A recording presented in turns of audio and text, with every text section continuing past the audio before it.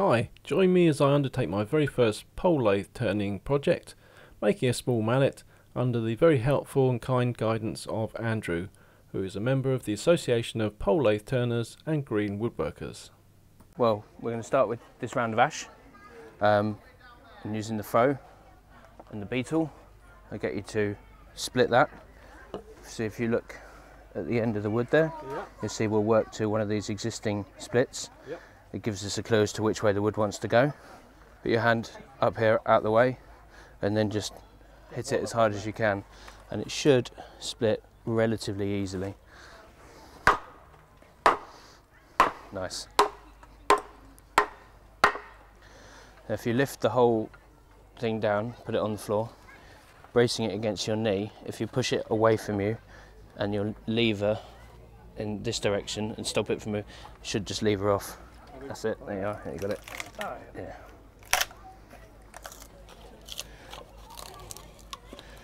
Just a nice clean split there. If you just use the froe to break those last few fibres. That's it, perfect. There, that's it.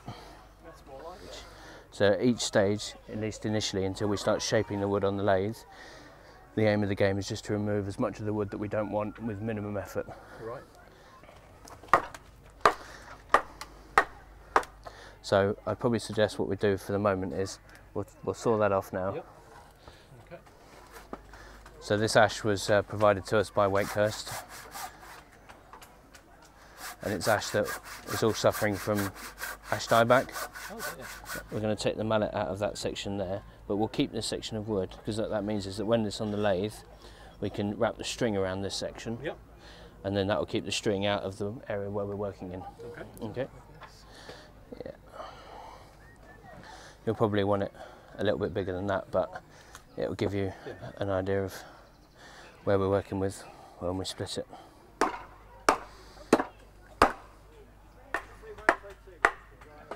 Yeah, so you've got a couple of options. You can either work to the circle, or you can work to a square, around an imaginary square around the circle. Okay.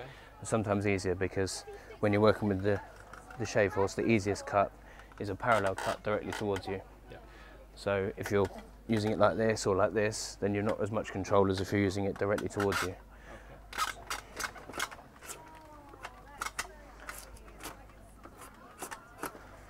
I would work one end complete first, and then that end being narrower, it will help with holding it in the shave horse.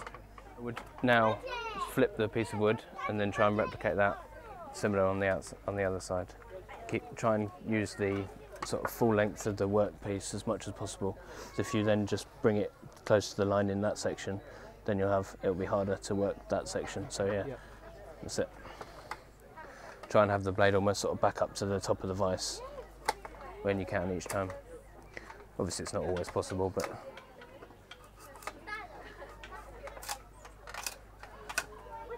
that's it. And if you can just split it like that, so if you get it in at the top, just tilt the draw knife like that, and you're almost using it like you're using the froe, and you can just pull a split the whole length. That's it, nice. So, great wood for this sort of thing, ash. So it works nicely, it tends to be relatively straight grained.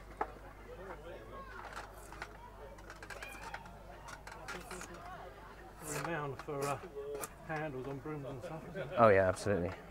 I think it's about the best UK hardwood we have for that sort of thing. I mean, obviously, don't have to tell you, but hickory and other sort of non-native woods are obviously very good as well. But so when we're putting it on the lathe, we've got a couple of options. We can either do it by eye, or I just quite often use a centre finder. Obviously just simple tool, but if you put it on the lathe and it is out of centre, then you're turning away a lot of wood that you don't necessarily need to turn away. So centering it with that just helps. Find our centre at that end, hold that in place, find our centre at that end. Then we've got a bit of adjustment in the headstock here, so if we just fix it in place there, reach past the string, pull it towards you, 1, 2. Clockwise on the left hand side, okay. That's it, just find that. And then if you treadle with the treadle, just to sort of see what the resistance is like. How does that feel? Does it feel quite stiff? Does it feel quite easy? Pretty or easy, I would say. Okay, so we'll tighten it up a little bit. And then I use beeswax. Oh, right, yeah. So just push it into the centres at either end. You'll just pinch a bit off. That's it. That's all you need. So not too hard, not too soft either. So you see the treadle, there's a pivot point in the centre there. To stop this happening. That's how we control the string. Okay. So if we want the string to move this way across the lathe, then we point that way. Yep. We want the string to move this way, so just kick that over like that. And if you treadle, you'll see the string will travel back up the piece of wood. So, not the first tool we'd normally start with, but we want to find a demonstration of how out of round the piece of wood is. Okay. So just a spindle gouge. Yep. And what we'll do is, if you start treadling, and then same principle with any turning, you obviously want to rest the bevel on the piece of wood. Yeah. That's it. And then that's it. So if you do a little bit of turning, say here, bit here, bit here, bit here, bit here, and then we'll see where the high spots are and and then what we can do is we can take it off here and put it back on the shave horse, and it'll be much easier to take that excess wood off. So obviously as we look down the piece of wood, you can see that that's fine, we're not hitting that yet, so we'll use the shave horse to take these sections out here, and then we'll leave that. Once we put this back on the shave horse, we'll leave this entire section alone. So we'll just work from here round to here and take that down. Okay. That's all right, you can adjust and change it, and we can move it if needs be.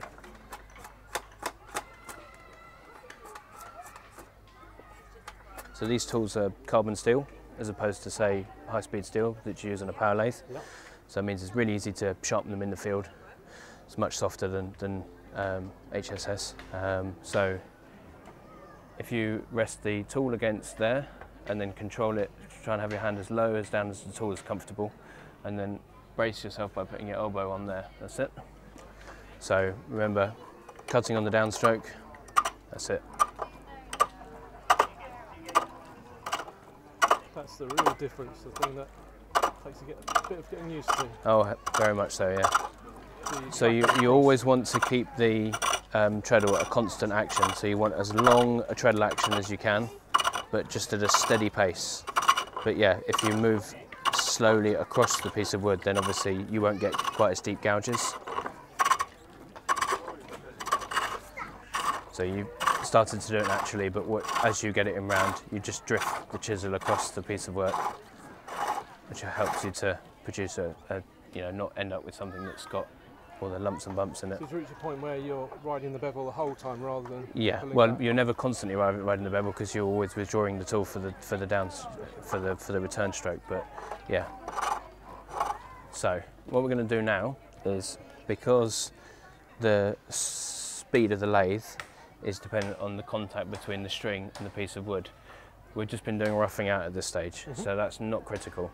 But what you don't want is the lumps and bumps that you get from this piece of wood not being perfectly round, and therefore there not being a constant drive. Right. So if the string is not tight to the wood, like you could, as I say, a small gap there created by the high points, then you don't get a consistent drive on the piece of wood. Okay. So we've roughed that out now. So what we're going to do is, we've got a couple of options. If you're feeling adventurous, you can try and turn it close to the string. If you want, we can just turn the piece of wood round. Let's turn the piece of wood round, because I don't want to break the string. Okay, well there's plenty of extra string, so that wouldn't be a problem if you did. And you'll notice straight away that even with the left-hand side only roughed out, it will be a much smoother action than... Good stuff, excellent. Right, now what we're going to use next, the next tool is called a board chisel or a finishing chisel, but this is the planing cut that's going to give us a smooth finish. Same principle, rub the bevel. Yeah. When we'll start you off at quite an oblique angle, and then as you build confidence, what you can do is you can bring more and more of the bevel into contact with the wood. So don't forget to withdraw. Although it doesn't have to be as pronounced, obviously, as with the roughing gouge. That's it. That's nice. So come from about here and we'll try and work completely off the end. We've now got a round piece of wood with a mostly smooth finish. So if you use the pencil to tread in your marks, so what I do is I would give yourself a bit of space at the end so that the end of your mallet hasn't got the hole in it, so we can cut that off. Yep. So just come in a bit, then set out a space for the head. So you can use your hand to set out a space for your hand, and then give yourself a bit of the bottom to work with. We're going to go back to using this, Right. because this is the most effective tool for removing wood. So, thank you. Take that down to a comfortable hand grip. Yep, or close to, and then we'll finish it off.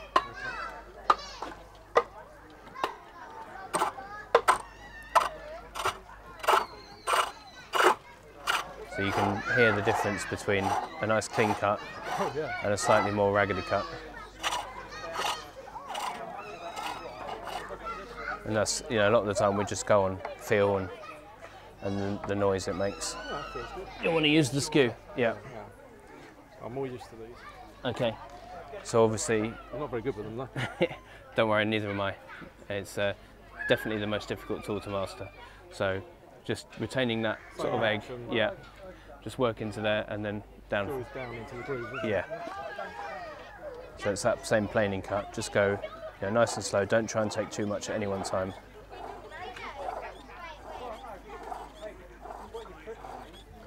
That's it. That's it. And these sorts of shavings that you're producing, that's exactly the sort of shaving you want to be producing. The finishing. So just bring the tool around a bit. So as you're coming in like that, if you can bring the tool just more like that, what you can do is you can finish the bottom of that, okay. that curve out. So that's it. Try and keep that bevel flat on the finishing shape that you want. So that's it. So if you use the toe of the chisel, the long edge, to against the work like that, Okay, yeah. and just dig in to make a distinct line where your pencil is. That's it. Just a little bit more, and just to get some depth into there. That's it, lovely. And do the same on that line there.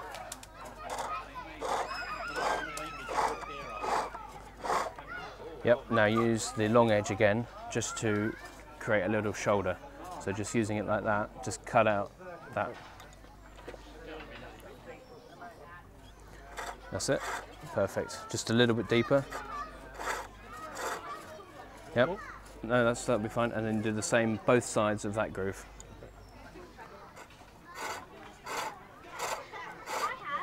That's it. So you just start forming the bottom there. Then using the spindle gouge, just use that shoulder that you've created to register the spindle gouge so that the spindle gouge shouldn't kick this way or that way. So just on the downstroke, push it in slow and steady. That's it.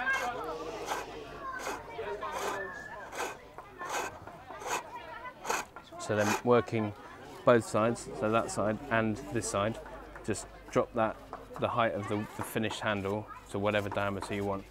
So probably something like that sort of diameter. So you've got what, a couple of eighths or an eighth to go there.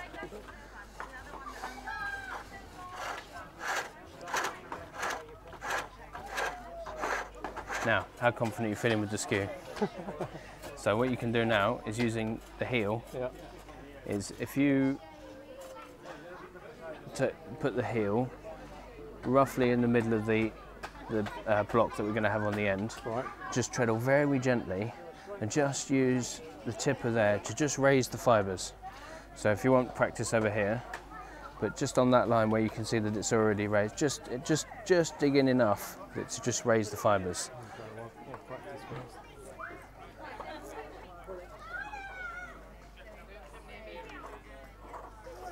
That's it. So that's exactly what you want to do to start there. Then once you've got that line, that's the line that you can follow down there. So as you work from there, and as you'll slowly move the chisel this way, and as you do it, also rotate the chisel like that. Okay. And that will give you a nice smooth curve from this point down into that point there. Hopefully.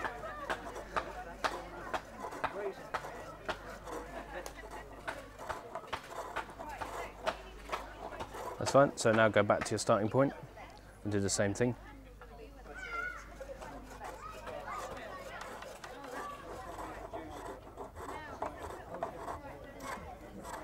One of the key points is with the skew is you don't want to try and finish the shape with your first pass. You've got to turn to that point slowly. Just taking a little bit at a time. Yeah. So you see how you've formed that bead either side. Yeah. So what I would do now is still using the skew to make that planing cut. Start back here, but then instead of working like this with it, just put an ever so slight angle on it, just so that you're smoothly working there. And then we'll start there, and then we'll start there, and then we'll finish with one long planing cut from there all the way down into that groove there.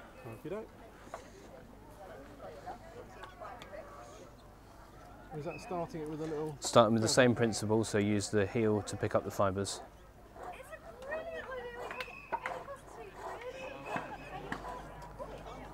So also just think about when you raise the fibres, use the very heel, but when you start the cut, the bit of the chisel you want to use is somewhere between the heel and the toe.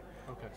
So, because if you use too much of the heel itself, then the wood will you'll dig in too much, okay, and you won't be able to sort of get a nice gentle curve that you're looking for. That's it. But just try and keep that line going with the raised fibres. That's it.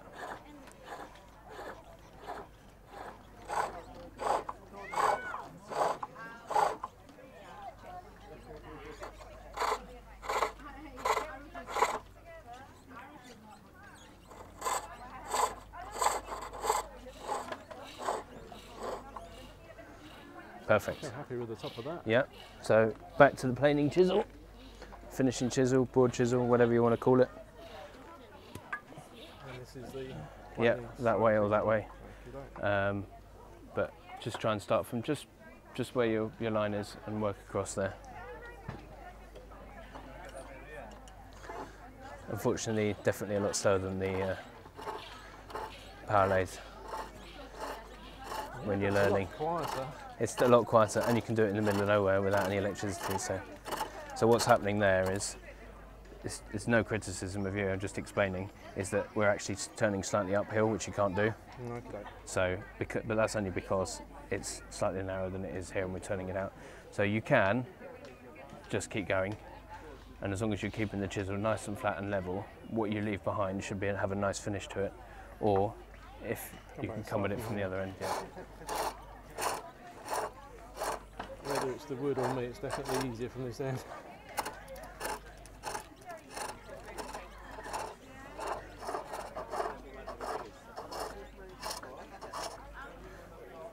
I mean, the broad chisel is only a single-sided skew, so if you wanted to and if you were confident enough, you could finish it all the way down into there. But you know, Maybe another time. maybe go number 2. Pretty happy with that. Yeah, good. So normally what we do now is we put a little bit of decoration on it. So what we can do is we can put some little marks on it, and then we can use a skew to just cut a little line.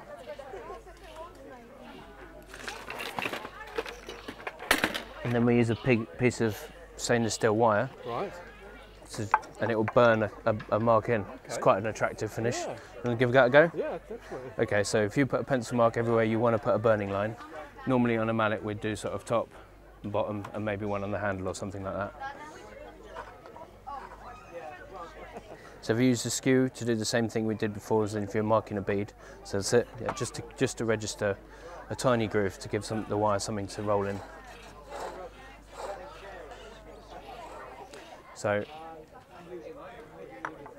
put your one hand on the wire from here, put it in the string in the gap that you want, and then just hold that. You're going to need to not only hold it quite firmly still, but treadle quite hard. Okay. Give it a go. And you'll smell it when you get it right. Oh, do I have to release on the back foot? Yeah. Well, we're only More tricky. only when you. That's it. You can see it's starting to heat already because you can see the steam coming off it, and now smoke.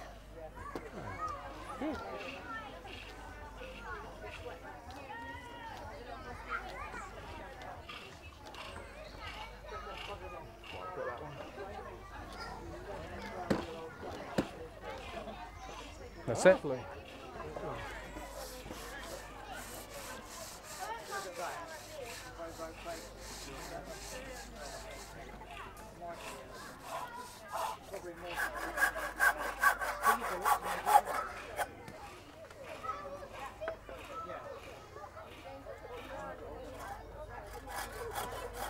A finished product. Super. Look at that, folks. Wonderful. Thank you very much. Anytime. And if you're interested in finding out more, then It's the Association of Pole-Lathe Turners and Green Woodworkers.